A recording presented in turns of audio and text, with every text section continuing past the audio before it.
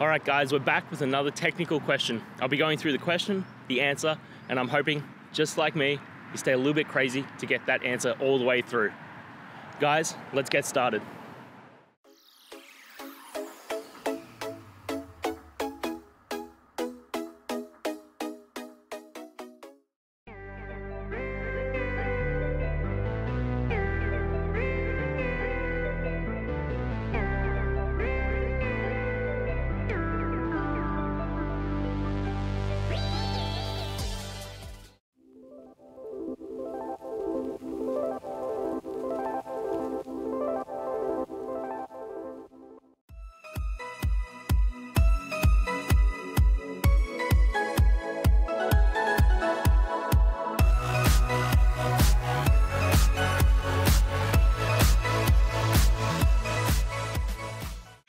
And that's it.